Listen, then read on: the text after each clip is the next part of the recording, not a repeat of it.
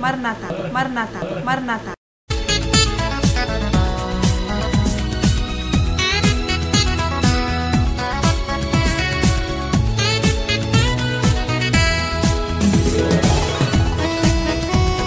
Please say. Okay. I hope to come again. Bible mission. Bible mission. What? Bible Mission Church people. Bible mission church people. Yeah, Say Maranatha. Say Maranatha. No, you just say Maranatha, Maranatha. Maranatha. Yeah. Put your hands close. Like this. Say Maranatha. Maranatha bolo. Maranatha. Maranatha. Maranatha. A hard time please. Right దయచేసి అందరు ఇలా చూడండి అమ్మా మీకు ఎలా అంతకుముందు పూర్వకాలము మొట్టమొదట paper చేయబడింది మన బైబిల్ కూడా మొట్టమొదట ఈ యొక్క పేపర్ మీద రాయబడింది మరి ఈ పేపరస్ ఎలా తయారు చేయబడింది అన్నది మన మధ్య ఉన్నటువంటి సహోదరు వివరిస్తారు మనం అందరం తెలుసుకుందాం దాన్ని ఎలా తయారు చేశారో కూడా చూద్దాం How are you? Fine. Thank you.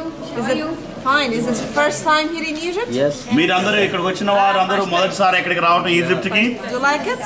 మీరందరూ ఇష్టపడ్డారా దీన్ని మా యొక్క దేశాన్ని Very nice. Okay, welcome to Egypt, especially in our gallery. My name is Fatima. మరి మీ యొక్క ఈ దేశానికి ప్రాముఖ్యంగా మా యొక్క షాప్ కి వచ్చినందుకు మీకు స్వాగతం పలుకుతున్నాము దీని పేరు ఫాతిమా నా పేరు కాదు దీని పేరు Fatima Fatima. And there will be a local guide for next few minutes. Egyptian people made the first paper in the whole world out of this plant, papyrus. మరి మనం చూసినట్లయితే పురాతనమైనటువంటి ఐగుప్తీయులైన వారు వారి యొక్క లిపి కొరకు దేన్నైతే వాడారో దేన్నైతే వారు పేపర్గా భావించి వారు రాయటానికి ఉపయోగకరంగా ఈ యొక్క పేపరస్ ప్లాంట్ ఏ రీతిగా ఉపయోగించేవారో నేను మీకు చెప్పాలి చూపించాలనుకుంటున్నాను But first you should know the papyrus was a holy in ancient time. For this reason, the stem of the plant looks like a pyramid.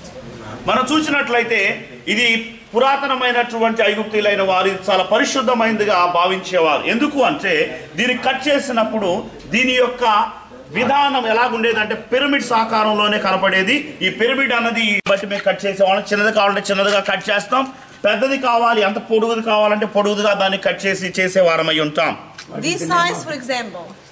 Papyrus. Papyrus. First we remove the outer green part like this way.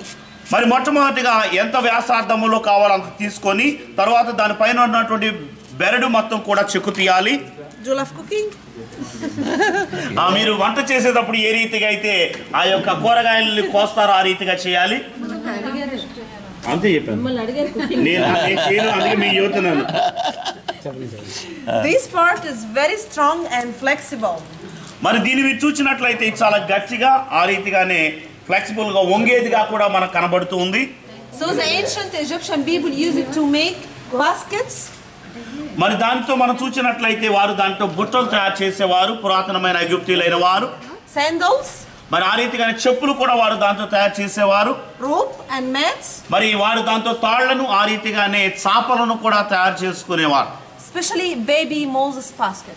మరి ప్రత్యేకంగా ఇంకా మనం చెప్పుకోవాలంటే మోషే గారిని దాచి ఉంచిన జమ్ము పెట్టె తయారు చేయబడింది కూడా ఈ యొక్క జమ్ము పై భాగమైనటువంటి ఈ పేపర్స్ ఈ యొక్క జమ్ము పై పూతతోనే This paper. మరి చూసినట్లయితే లోపల ఉన్నటువంటి ఈ యొక్క కాండము ఇది చాలా ప్రత్యేకమైంది ఇది చాలా విలువ కలిగింది దీంతోనే మేము పేపర్ను తయారు చేసే వారమై ఉంటాం So we cut it into thin slices like this. మనం చూసినట్లయితే ఆ బెరడును ఈ రీతిగా చిన్న చిన్న ముక్కలుగా కోసి This part is very weak, breakable. No photo, please. మరి లోపల ఉన్నటువంటి ఈ యొక్క కాండము ఎలా ఉంటుందంటే చాలా Hammer it like this. Don't worry. మొట్టమొదటిగా దాన్ని ఈ రీతిగా రబ్బరు సుత్తితో దాన్ని చదును చేయాలి After that, we'll use the rolling pin, like chapati. మరి తర్వాత బర్తను కొట్టే చపాతీ కర్రలతో దాన్ని మీరు చపాతీ కర్రతో దాన్ని చపాతీ చేసినట్టు చేయాలి It's more water coming out. మరి ఇలా చేసినప్పుడు మామూలుగా అయితే ఇండ్లలో అయితే భర్త కన్నీరు వస్తుంది ఇక్కడైతే దీంట్లో వాటర్ వస్తుంది What do you say? No, Do you know another user for rolling pin? yeah, that's what I'm saying. In Indian women, sir, it's what we call it's weapon for Indian women. Weapon. Yes, we use it too for husband. Oh, yeah. He is the one of the victims. Not only in India. worldwide. All over the world.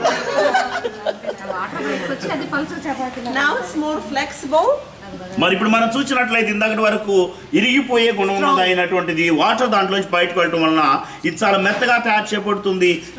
అంటే మరి 2 వారాలు నానవేసినప్పుడు అది ఈ రీతిగా dark గా వస్తుంది. Because of sugar inside the plant, day by day change color. దాని లోపల షుగర్ కంటెంట్ ఉంటుంది కాబట్టి అది రోజు రోజుకి తన యొక్క రంగును మారుస్తూ ఉంటుంది. 1 week later we get the slices in vertical and horizontal ways. మనం చూసినట్లయితే ఒక వారం రోజులు అయిన తర్వాత దాన్ని చిన్న చిన్న మొక్కలుగా కోయాలని చెప్పుకున్నాం. దానిని అడ్డముగా నిలువుగా వరుసగా దాన్ని పేర్చుకుంటాం. Weave it to make it stick together without any chemicals or any glue.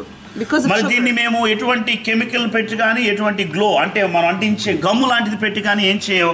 Just ఒకదాని మీద ఒకటి అడ్డంగా నిలువుగా పేర్చుకుంటూ వెళ్తాం.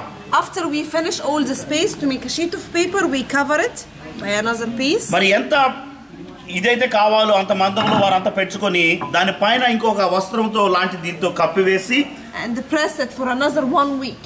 మరి గట్టిగా దాని పైన కింద ఒత్తిడి కలిగినటువంటి గట్టిదైనటువంటి రాతి పలకలతో ఇలా ఒత్తి ఉంచి దీన్ని ఈ రీతిగా వారం రోజులు అలా గట్టిగా ఉంచుతారు. In ancient times, they didn't have any machines. They used big stones or big rock. మరి ఆ యొక్క పురాతనమైన ఐగుప్తుల కాలంలో ఇటువంటి మిషన్స్ ఉండే కాదు కాబట్టి వారు పెద్ద పెద్ద రాళ్లను పైన ఒక రాయి క్రింద ఒక రాయి అంటే మన తిరగటి రాళ్ళ లాంటి దాన్ని ఇలా పైన క్రింద పెట్టి గట్టిగా అలా ఉంచేవారు. 1 week later, we get first paper in the whole world. Strong one and flexible. మరి వారం రోజుల తరువాత అది మనకి ఎలా తయారవుతుందంటే అడ్డంగా నిలువుగా పెట్టింది ఇలా గట్టిగా తయారు చేయబడి ఉంటుంది. ఇది ఫ్లెక్సిబుల్ గా వంగుతూ ఉంది.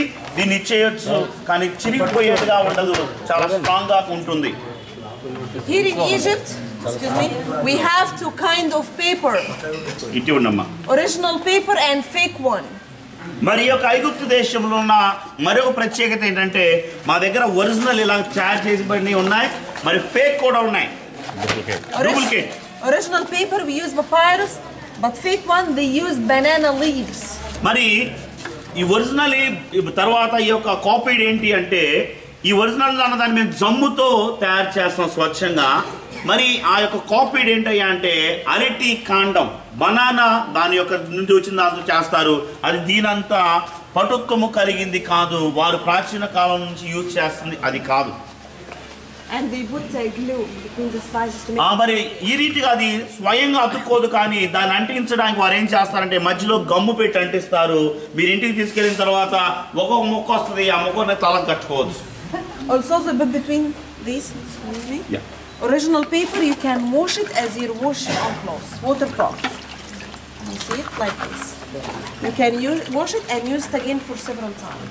మీరు చూసినట్లయితే మీ ఇంట్లో పెట్టుకున్నప్పుడు దుమ్ము పడితే ఒరిజినల్ అనుకోండి దాన్ని ఉతుక్కోవచ్చు. రిన్లో నానేసుకోవచ్చు. రిన్ సోప్ పెట్టి ఉతికినా కానీ ఏం కాదు. అది చినగదు.